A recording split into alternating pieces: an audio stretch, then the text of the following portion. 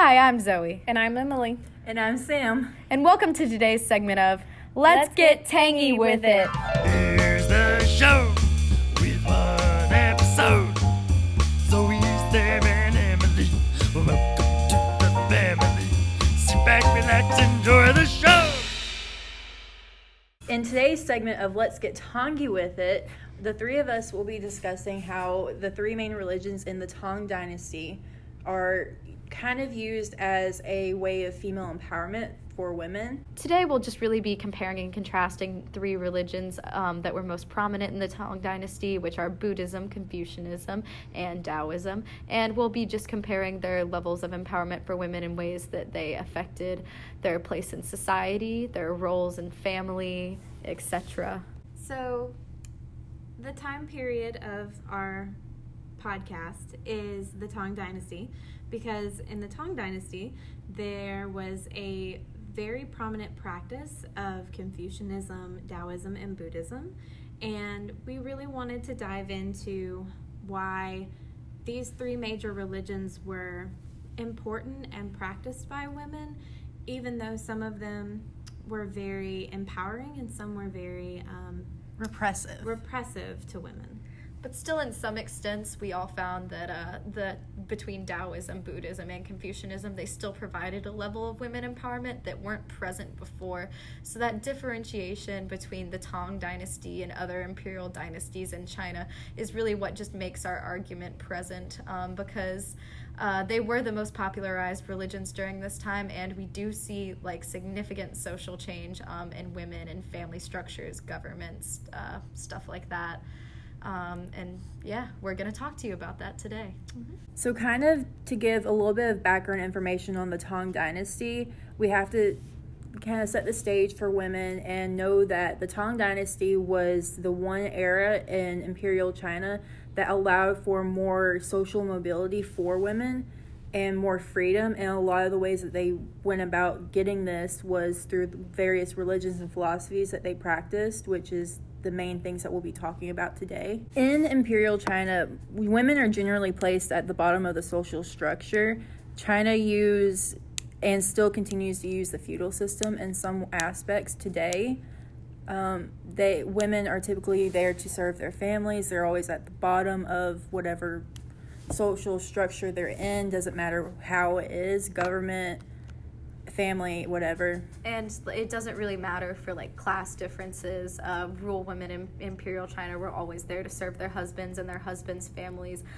They would have to leave their own, so generally they would always just be submitting to man in some sort of way there. And then even in higher social classes, they would usually take on the role as concubines or wives, which still didn't get a lot of say in anything really. Even concubines that worked for the emperor, though they would have some level of responsibility, they would always be submitting to another woman, and then from that other woman they'd be submitting to man. So Sit back, relax, enjoy the show.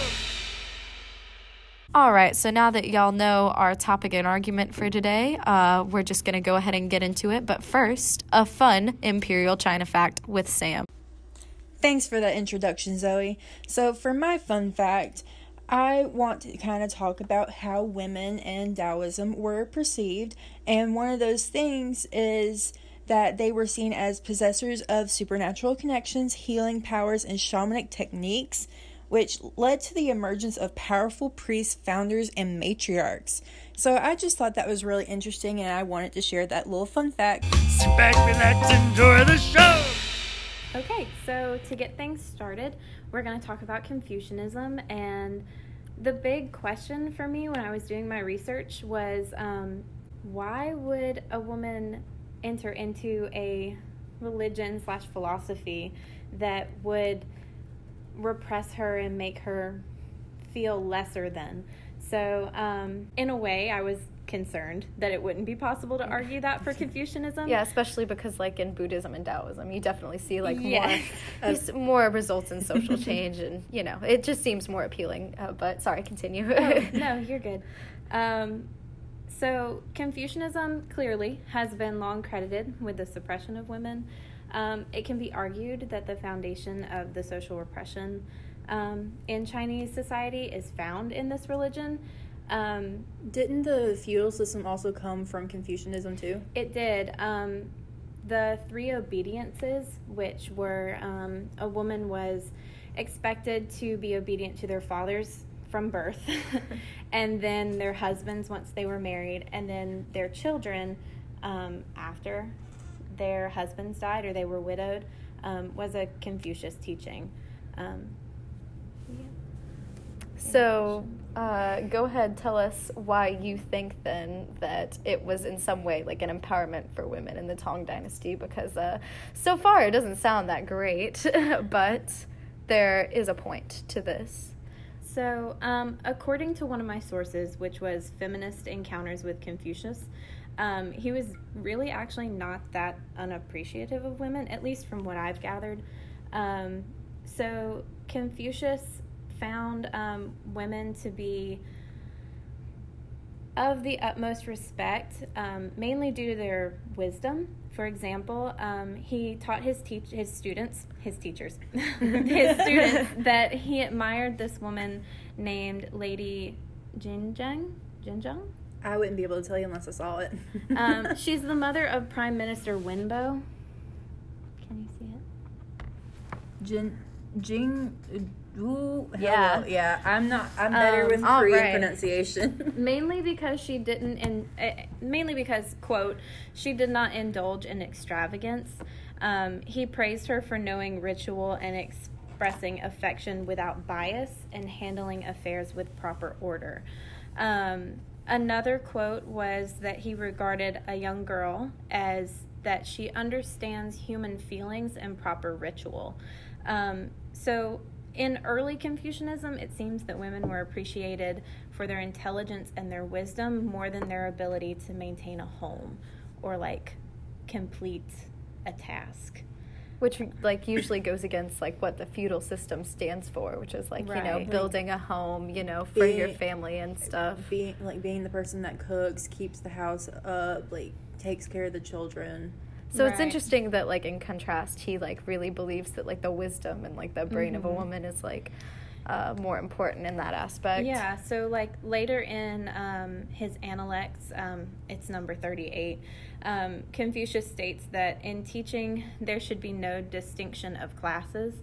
So even though women are in that lower category of class, like, he even groups them together with servants, that they should still be educated people who are capable of having an intellectual conversation, which I thought was really interesting because he's requiring, he puts them in this really low category, but yet really promotes that all of China is educated. Right. Mm-hmm. And that he expects, like, the same of them. So it, like, kind of places, like, an equality of, like, men and women there when he's saying, like, all of China should be educated, so should men and women, like, equally. And yet he only taught men. Yeah, and, like how you explain it, too, it kind of sounds a little backhanded. Like, you said, like, they're put in the same category as servants, but, yes, let's educate them, too. Right. So that's kind of, that to me, that's a little backhanded. It is. But, I mean, like, we're not saying here that Confucianism wasn't repressive to women. Like, right. This is just the positives yes. of Confucianism. I think that it could be really hard to live up to these expectations, to be able to be very ritual for a woman. And so in a way that can cause some stress and strain on the female Chinese. Yeah. The but, like, in also China. in the filial piety, like, just that system and stuff like that, like women having, like, a role for themselves, doesn't that, like, also, like, give women a level of empowerment? Yeah, it does. I talked about this aspect that Ranju Her, she focuses on the mothering aspect of Confucianism. So the way that mothers interpret his teachings kind of translates into this strict motherhood. Like in the West, we would talk about it, and in some cases it would be like a helicopter parent, but they call it a tiger mother. They are historically very good at being mothers to successful, well-educated children, but in this system, they kind of miss out on the opportunity to, like, express themselves, because Confucian teaches that you're supposed to be there for the betterment of your children and your family, and so anything that you ascribe or aspire to be, wow, couldn't get that word, aspire to be, kind of goes on the back burner. So for, like, modern feminists, Confucianism would seem very repressive. Yeah, but of course, like, in the Tang Dynasty, like, they didn't have, like, these views of modern feminism. Right. So, like, comparatively to other imperial eras, like, this idea is still, like, a lot better than what they had before. Right. And I imagine that for some women in the Tang Dynasty, it was really nice to know that, like, you have a role and it's your job to do that. Unlike today, we worry about our jobs or, like, where we're going to go. Mm-hmm. They know that their job is to get married and have children and be that tiger mother for those kids. And like, when I think about it, with what I know about, like, modern feminism, is that, like you said, like, we're concerned with our careers and everything like that, and we don't often associate feminism, or, like, our modern idea of feminism, especially in the West, with a woman can find empowerment in being a mother too, being a wife. Because, like, our views of feminism are completely different than, like, Chinese like, views, especially, like, in this time period.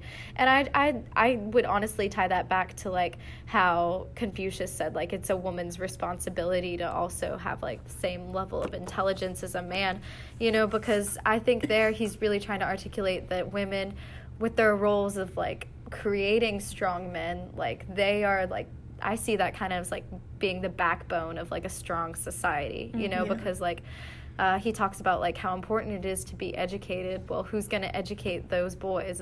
It's your mom, you know? Yeah, like, I see, like, on, like, searching through Pinterest, like, some of these dumb quotes, like, that was in air quotes, that where it's behind every, like, king, there's a queen. So, like, there's always, like, a strong woman, strong representation of a woman behind a strong man. Yeah. So even though, like, she is at the bottom, I don't see that really as him saying that it's the bottom. I think that she's the base, like, the structure. Foundation. The foundation, yeah. So, with the emergence of Confucianism, like, she really, I think, from the feudal, like, era perspective to, like, Confucian perspective, she really isn't, like, so unimportant. Like, she has importance. It's just, like, you have to interpret it that way, the way that he sees it, that women have wisdom and they're capable of education and building up China. Right. And in the Tang Dynasty, that's the way they pictured it. So some of my argument for why Confucianism is repressive for women, Confucian actually doesn't really write about women. He's really focused on, like, what men should do. But in Analects 24 and 25, he's talking to one of his students, or, I believe it's one of his students. And his student says, I hate those who pry out matters and ascribe to the knowledge of their wisdom. I hate those who are only not modest and think that they are valorous. I hate those who make known secrets and think they are straightforward. Confucius responds by saying, of all people, girls and servants are the most difficult to behave to. If you are familiar with them, they lose their humility. If you maintain a reserve towards them, they are discontented. In this quote, he's teaching that the lowest level of society is the least trustworthy and the most difficult to be around, and that they kind of have to be, like, put in line. So I can see how that would be very repressive towards women in this time period. Because, like, from my interpretation of that, it sounds like he's like, servants and women are very much second-class citizens to them. Just because they're uniquely, apparently, designed to misbehave. Yeah. They're not capable of being anything else. Well, that's how you could probably see that Confucianism is a little more repressive than Buddhism and Daoism, but that's why we kind of just wanted to start it for the beginning of our conversation, because like we said before, there are different levels of empowerment between these three religions, but they are still there, and they do make a difference in Chinese society during the Tang Dynasty. So we're going to go ahead and move on from Confucianism, probably come back to it in our conclusion. But let's stop real fast for a quick commercial break. Oh, man. Sam, what's troubling you? It's these darn bound feet. Normally I'd be a size 10, but these 3-inch shoes are killing me. I know, right? It's so hard to get around the house and, get chores done when your feet hurt so bad. Cooking and cleaning is such a hassle. Whoa, guys, I know an answer to your problem. Unbinding our feet? No, that's ridiculous. Who needs to do that nowadays when there's Doll Shoes Warehouse? Doll Shoes Warehouse? Yeah, they make special insoles for lotus shoes from sizes 2.5 inches to 3.5 inches with a crazy, expansive selection. That way you won't ever have to unbind your feet, and you can get around doing your daily chores all the time with no complaints to men about how much your feet hurt.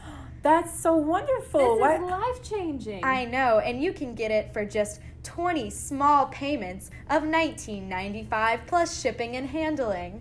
And when you order now, we'll give you an even smaller pair of shoes than the ones you already have before. Because who wants big, fat, clunky feet? Here's the show with one episode. Zoe, Sam, and Emily. Welcome to the family. Sit back, relax, enjoy the show. All right, so coming off of Confucianism, which out of our three religions of the Tang Dynasty that we decided was a little bit more repressive to women, we're going to talk about the one that is arguably most empowering to women, which is Buddhism. So Buddhism, interestingly enough, during the Tang Dynasty out of Daoism and Confucianism, at first was not very popular. And one way that we really see its emergence is actually through women. So that's how it really starts its popularization in the Tang Dynasty. And it actually has to do with the first and only emperor of Imperial China that was a woman, who was Wu Zetian. And even though before her reign, Daoism and Confucianism were the most popular and most prioritized religions in the Tang Dynasty, she popularized Buddhism herself while using it to bring herself to a higher status, which was, as I stated before, the only emperor who was a woman in all of Imperial China.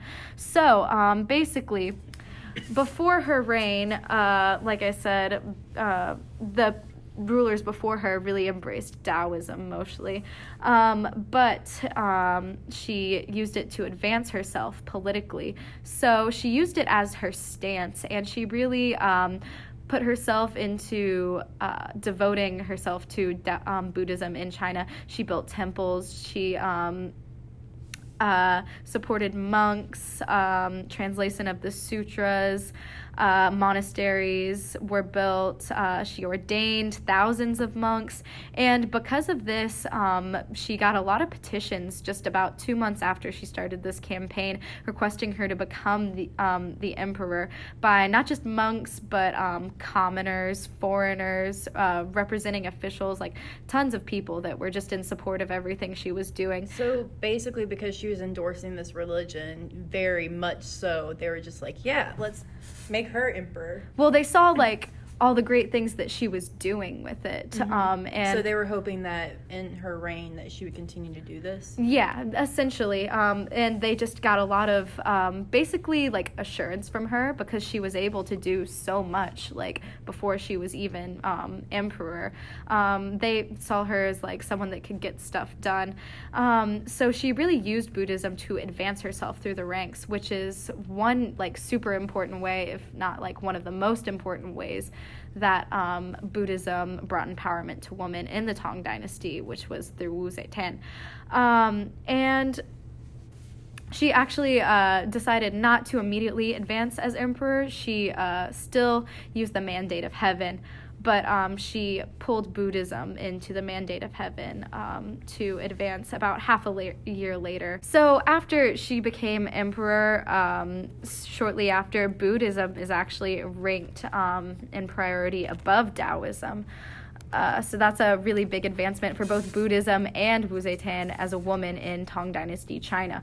So a couple more advancements that once Buddhism was popularized in the Tang Dynasty and able to create advancements for women, there were several ways in which when you analyze the actual scriptures of Buddha, you can see where women empowerment would be something that it could embody and why women might be excited about embracing Buddhism. For one thing, the middle path is just an idea that articulates that one should not stray to any extremes. One thing that it really focuses on is sex and how that people should not really be doing anything too sexually aggressive. For Buddhists, sex is about love. It's about creating a relationship, a connection, really, where before in imperialist China, sex and women really aren't associated with those ideals. So when it comes to something that's so important to the relation of women, which is sex, which usually when we think about women being repressed by sex, it's just for, reproduction. And, like we've talked about before in our women's Chinese history class lecture, that concubines and other women were just kind of used for sex at disposal. It's a really important it's a very important milestone for women.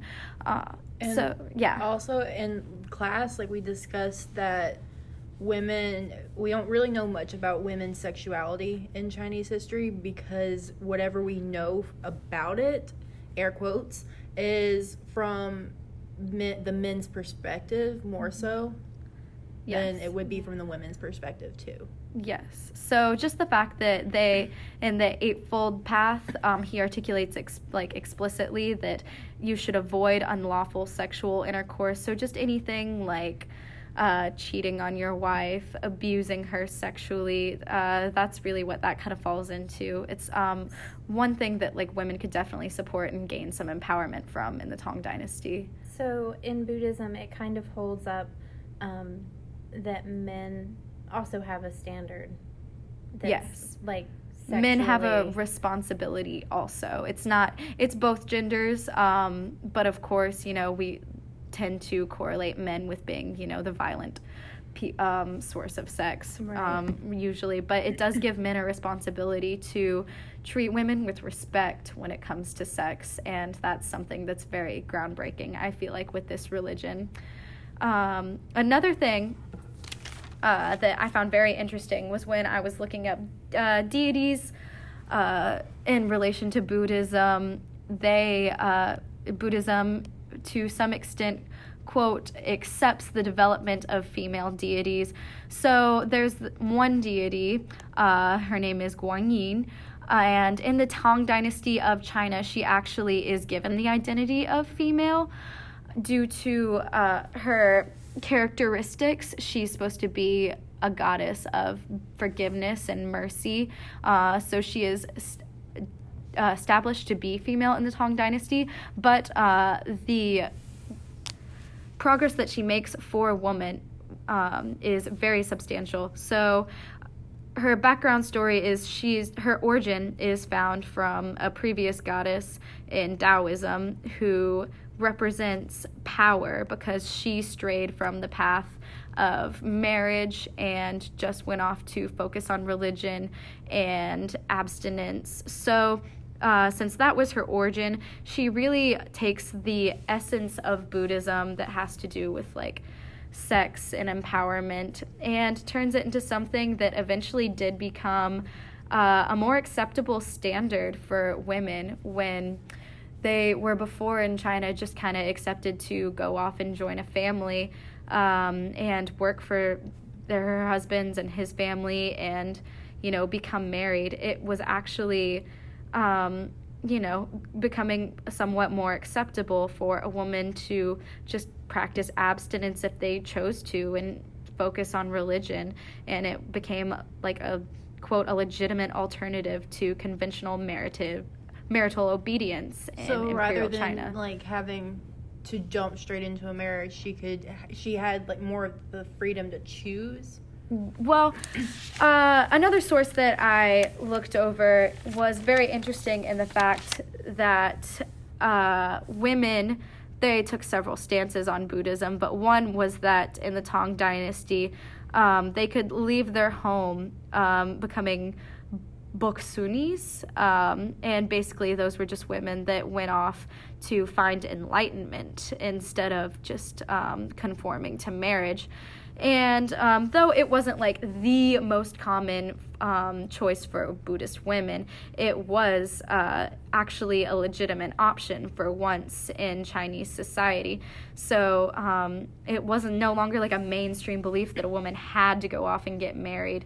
So that was something that was very empowering for women because it kind of gave them a new role in Chinese society. That kind of reminds me of one of the points that I'm going to make in my discussion about Daoism for women not having to jump straight into marriage, or where they have the ability to leave what they're traditionally definitely taught. And like women that did choose marriage, like and they were Buddhists, like they could still gain empowerment from it, because during this time, like I said, Buddhism was gaining traction, like it was gaining popularity, and through a woman like doing so, like she was the origin of that. And in society, like this source that I reviewed, Women in Chinese History, quote,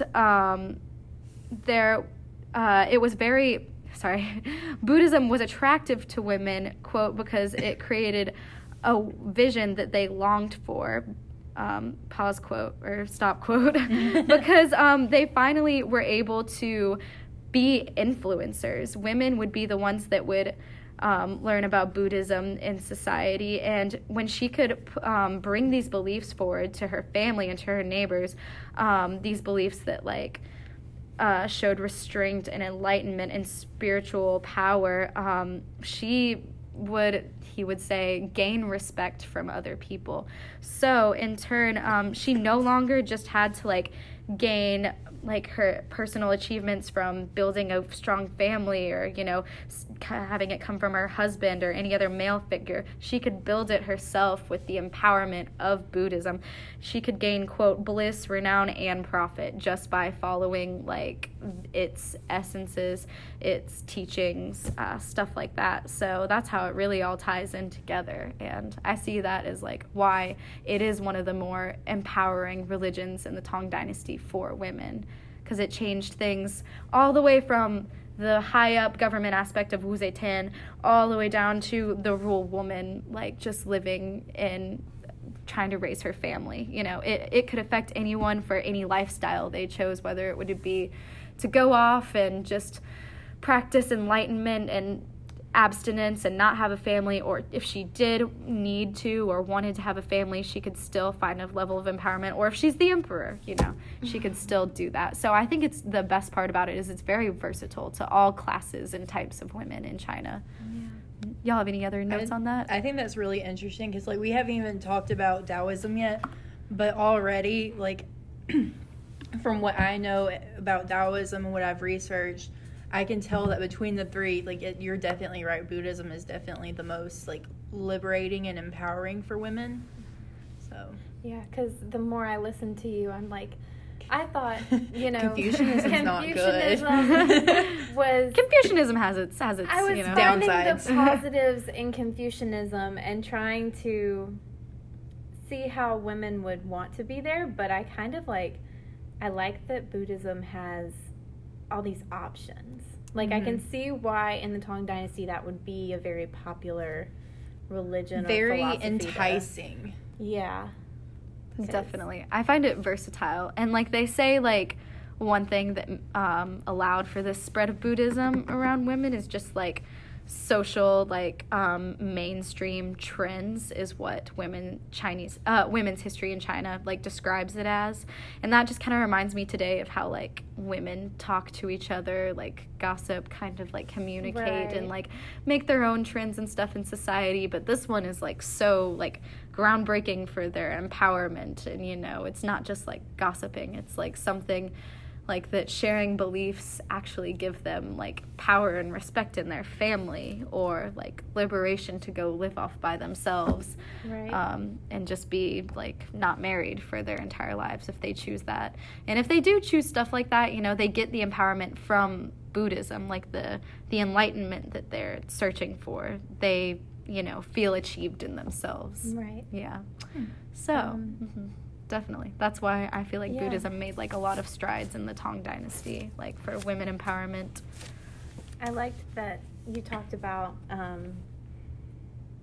the liberatingness of like being in control of sex, like all of that, because a lot of women in Confucianism didn't feel that way. Like their job was to get married and have children. Reproduce. That's was to reproduce. The only thing. And the idea that like there's something deeper out there for women is like really attractive. Definitely. And empowering. And I think that's something that we see across like almost every culture, like their history in like ancient times, imperial times, whatever it is for them, is that women's only thing is that they're there for reproduction, while men get the sexual gratification and satisfaction. Like it's for them to feel good, but women don't matter. So that's something that it kind of like stresses for inequality, really, like a gender equality, just by like saying like something as simple as the Eightfold Path saying one should avoid unlawful sexual intercourse. Like it's just a couple words, but like it means so much more like to the woman, because like we pointed out before, like in Confucianism, like women don't even have that. And like something as like simple as like being able to like enjoy loving sex and, you know, form connections from it, and, you know, just get more out of it than something that's like violent or spiteful or like just for reproductive purposes, like brings a whole new meaning to like sexual relationships. So yeah. And just to make it clear, that's not to say that Confucianism didn't allow for love. No, definitely not. Yes. We're not condoning that Confucianism makes unhappy marriages. Because that, like, we've discussed this in class too. Like, that's not the case for every marriage. That like, especially like arranged marriages. Like they were not all loveless marriages. But definitely there's, you know, more opportunity. Definitely. Yes, definitely. All right. Well, thank y'all so much. Coming up, another fun fact, and then we're going to discuss Daoism. And now for a quick fun fact with Zoe. All right, thank you, Emily. Fun fact today actually has to do with Wu Zetian. So, her son of Emperor Wu Zetian, Xiao Sha, who ruled as emperor from 555 AD to 562, quote, detested women. Despite having filial love for his mother and great respect for her, he actually did not like women at all. In fact, if he came into contact with them during sexual relations, he would discard of any clothes that touched their skin, and often would note on the stench of women that passed by him, even if they didn't probably smell that bad. Was he actually gay, and this is just a cover-up for his sexuality? Scholars don't know, but that's up to you to decide. And thank you for this fun fact with Zoe.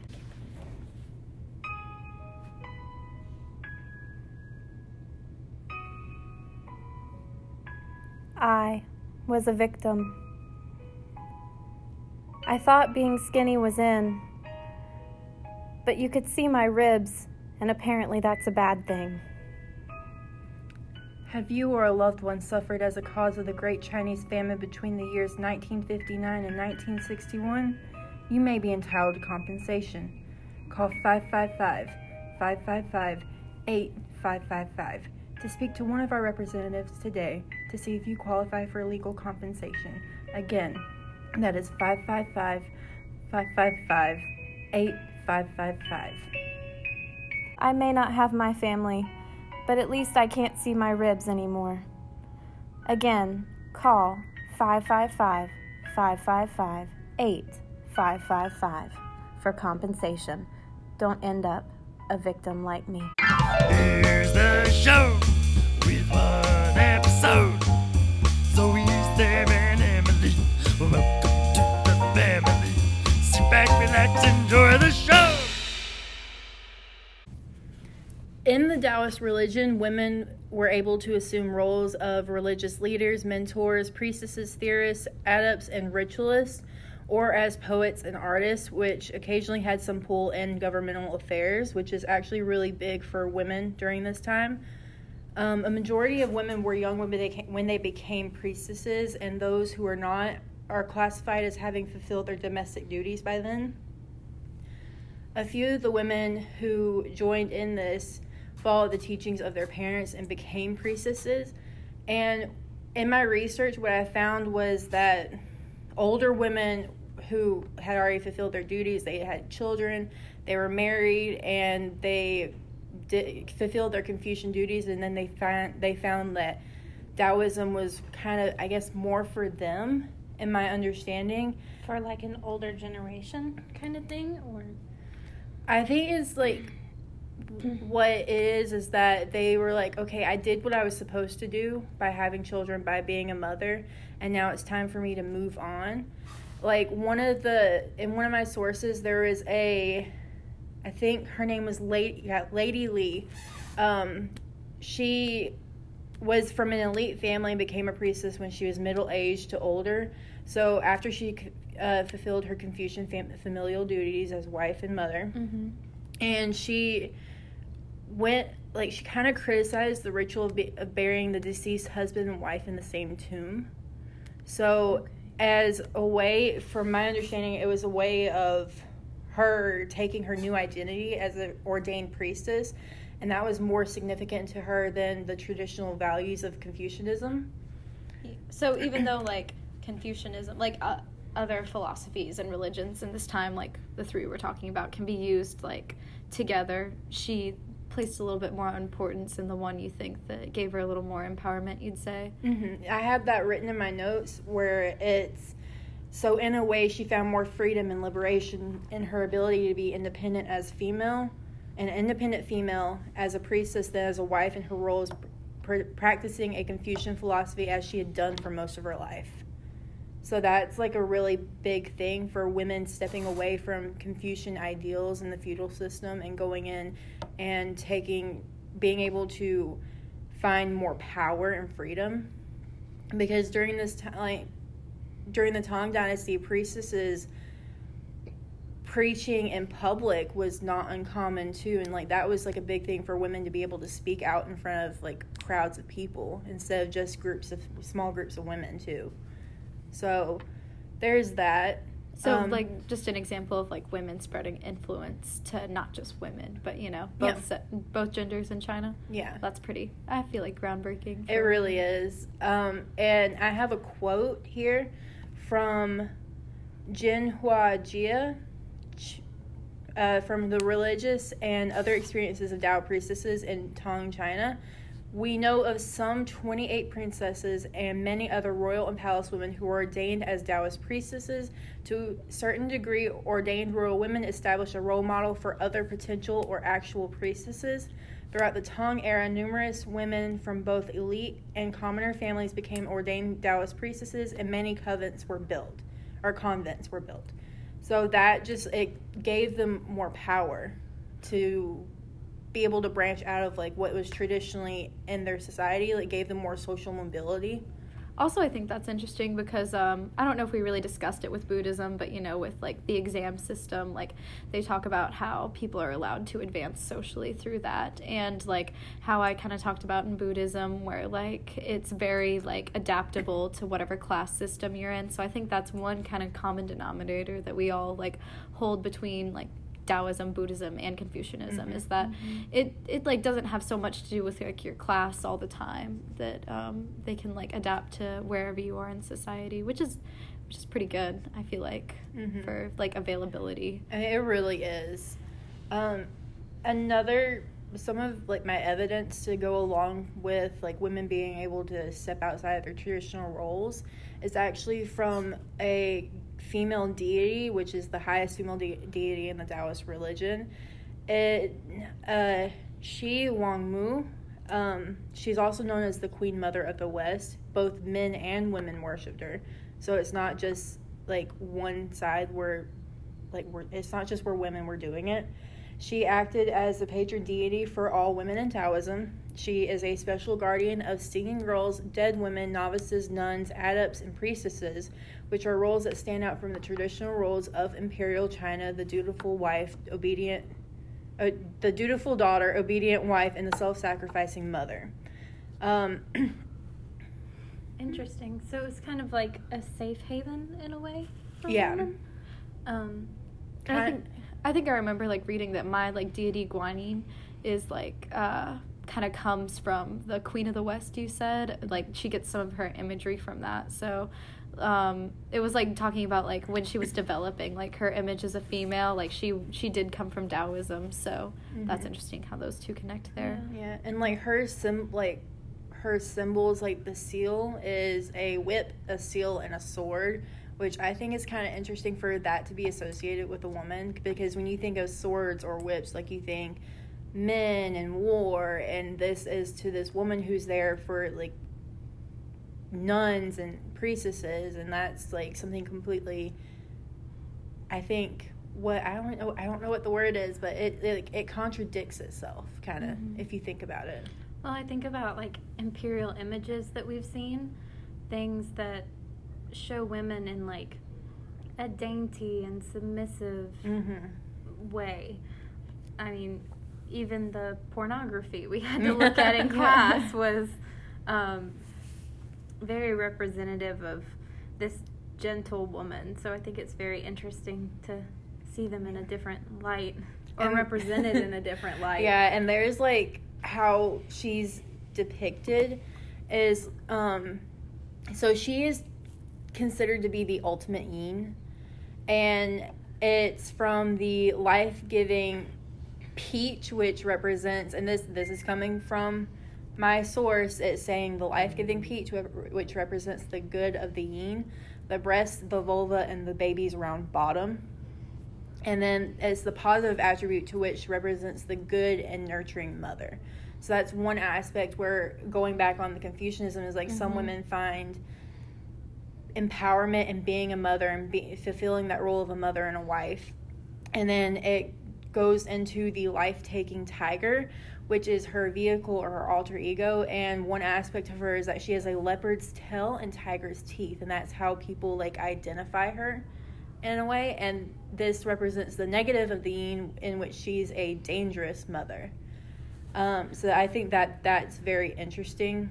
So there are also jade girls, which is the Chinese equivalent to Indian asperas, and it, quote, glorifying the deity in whose entourage they appear and performing supporting roles in the rituals, end quote. And so, like, that's, like, them kind of being able to take part in rituals, which is, like, a really important thing, because, like, when you think back again, like, when you think about traditional roles, like, it's men doing everything. You don't think that women have any freedom to join in and be a part of that.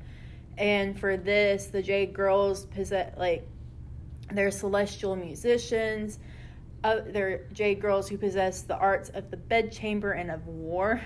Whoa. So if you want to be specific about that, the bedchamber, I think that's The bedchamber and a sex war. workers, prostitutes. Right. They quote, they can instruct the worthy adept with their beauty, talents, and service. The Jade girls provide one role model for medieval Chinese women. So that's a little bit of a kind of like taking power for themselves. Like, they can choose what they want to do, and they can choose how they go about doing this. Jade girls and they set an example of submission and skillful service. service for prostitutes and performers, while the Queen Mother sets an example of attainment and power for Taoist priestesses and adepts. And these both stood outside women's normal roles in the household, which is again to be a daughter, like a dutiful daughter, the mother, a wife, submitting to the men. The Confucian ideals, kind of. The feudal, Mm-hmm. yeah. Goddesses are often male fantasies, which are like sexual or maternal, and while the Queen Mother is kind of maternal, made a mother, she embodies the model of a woman as dynamic and creative, independent forces, and she's represented the essential importance of the yin side of humanity, which is a really big deal for a woman to be kind of idolized in this. She can empower women. They can kind of take things for themselves and go about whatever they want to. In reference to the yin side, it's supposed to be the dark, the wet, the things that you don't necessarily associate with being good, but it's also female.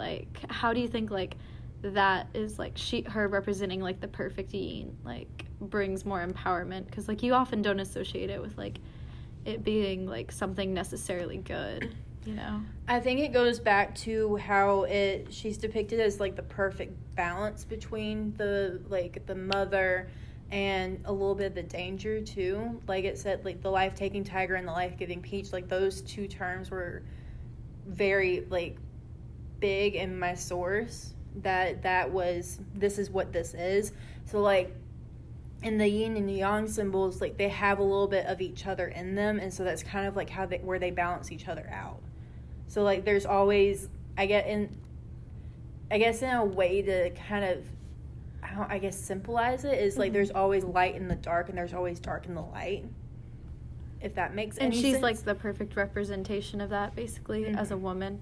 That's kind of interesting because when I talked about Buddhism, I said that they really focus on the middle path, just being having that perfect balance, not going on to both extremes, and that in some ways sexually brought liberation and empowerment to women through that. So you can also see that mirrored in Daoism when you have that perfect balance and that representative female figure. She's empowering women through her representation of doing so. Yeah. And it's again that the life-taking or the life-giving peach and the life-taking tiger, that shows two different sides of, to me, from my interpretation of it, it shows two different sides of the empowerment. It was where you can be the mother and you can be the wife, and that in itself can be empowering, we talked about in Confucianism. Right. Or you can step away from that and not follow that and just be something completely different, and just be you're kind of your own person, and yet still be empowered, through that way, because you have that self-empowerment and that independence and freedom. Awesome. That's really awesome. Yeah, definitely. All right. Just out of, I guess, curiosity, because at the beginning we were talking about how Daoism happened towards the end of her life. Am I talking about the same person? I'm not sure. We were talking about how women completed their Confucian ideals, or their expected roles, and then turned to Taoism for a new form of liberation. Right. I was just sitting here thinking that I wonder, I guess what that woman thought of as she was doing it. As she was switching from this Confucian world to, hey, here's my empowerment. Do you think she still felt empowered throughout all of that, if that makes any sense? I think in a way, yeah, because she, her husband died before her, and she had sons. And in the source, it said that she told her sons that she did not want to be buried with her husband, because that takes away from the purity within Taoism, from the Tao. And that, I think, she's had, from the Confucian standpoint, maybe she felt empowered because she was a mother, she was a wife, and she did have that time where she I guess she was happy with it. And then later on, as when her sons are adults and her husband's dead, and it's just well, my husband's dead, I can't be a wife anymore. Right. I can just be a mother. And maybe she kind of found in a way is like, maybe now because one of my duties is over, and because I have raised my sons, maybe I can go and do this. So it just kind of shows that, like, for that empowerment, she was in search of, like, a new role to fulfill. And, like, she was going to gain that power when she achieved that new role. And she had the motivation to go out and do it. Like, she wasn't content with just, you know, one. So I think that, like, adding Daoism to your Confucian ideals, like, is definitely a way that they can work together to, like, help empowerment. Also, it's not just, like, you have to have one or the other. And only believe that, like, this one will bring me empowerment or the other will or won't, you know, like, they complement each other. Right, because I was thinking about those 3 obediences, like, for women, and how they have to be obedient to their husband, and then their fathers, then their husbands, then their children, and how, as you were explaining, she was obedient to her children, I guess, in a way. Yeah. But, like, not in the way that a Confucian would, or even like just a feudal system woman would at this time. Yeah, and like even for like young women going into it, I like remember looking on the table that there were women or young girls as I think as young as 12 who were like not even entering into a marriage, and they were going straight into being a priestess or like training to be a priestess and whatever. And like some of them, like they did this on their own, and most of these were from like I think most of them were from elite families, but there were cases from commoner families. And then some of them, they were like their fathers kind of pushed them to go into like going into a priestess. Yeah. Interesting. I think it really kind of shows how all of these are Taoism, Buddhism, and Confucianism are all religions that women adopted, but like how fluid they are in a way.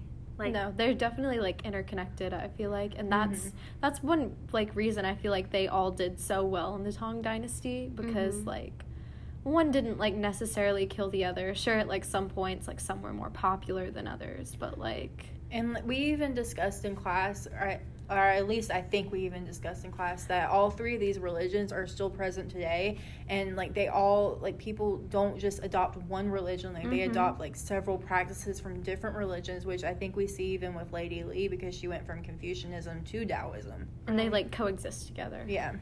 And I was just thinking about how in the West, like, you know, you adopt only one religion, and how, you know, it's just interesting to think that you could adopt multiple and it be a religion but also a philosophy. Yeah. Or is that what it is? A philosophy? Yeah. And like all three of our religions are also considered philosophies too. Yeah. So it's just really interesting to see how they intertwine together and how they're also so different. So they all have their positive attributes. They have some downsides.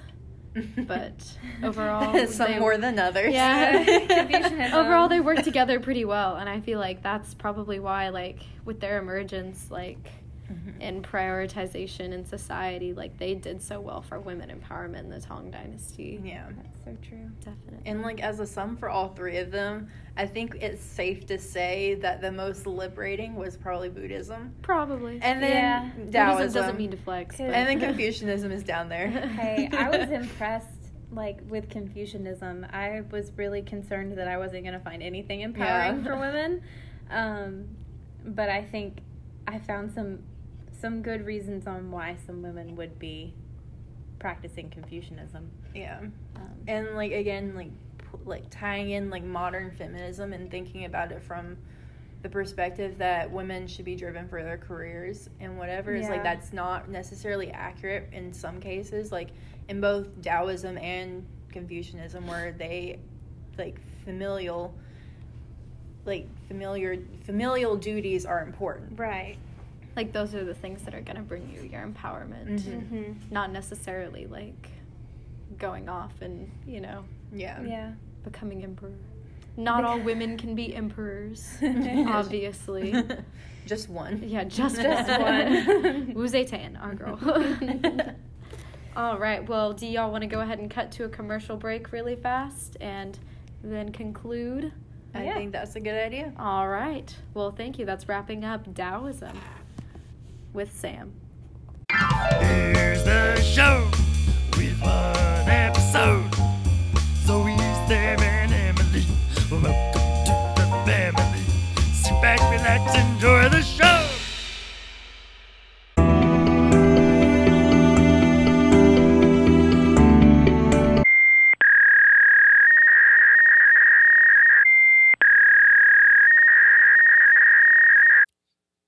Here's the show with one episode. Zoe, Sam, and Emily. Welcome to the family. Sit back, relax, enjoy the show. Call 555. 55. We gotta make it through this. Family.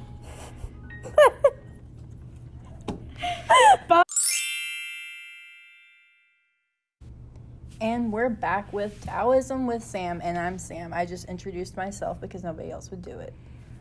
I'll introduce you. It's too late now. It's all right. Okay, just go ahead and start talking about it, you know.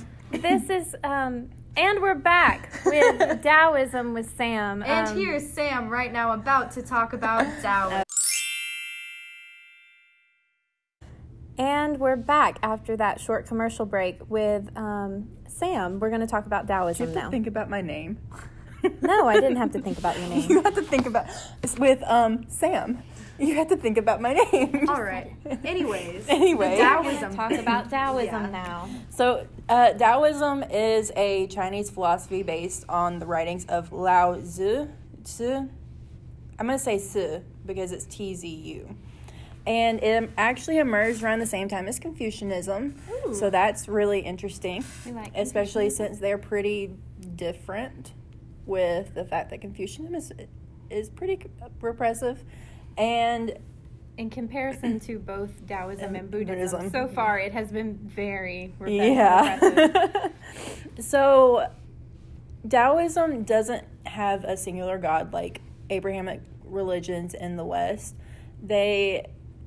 It's one of the religions that allowed for more opportunities for females in imperial China, specifically within the Tang Dynasty. And when you think of yin and yang, as many people like to pronounce it, yin and yang, that is where that Yep.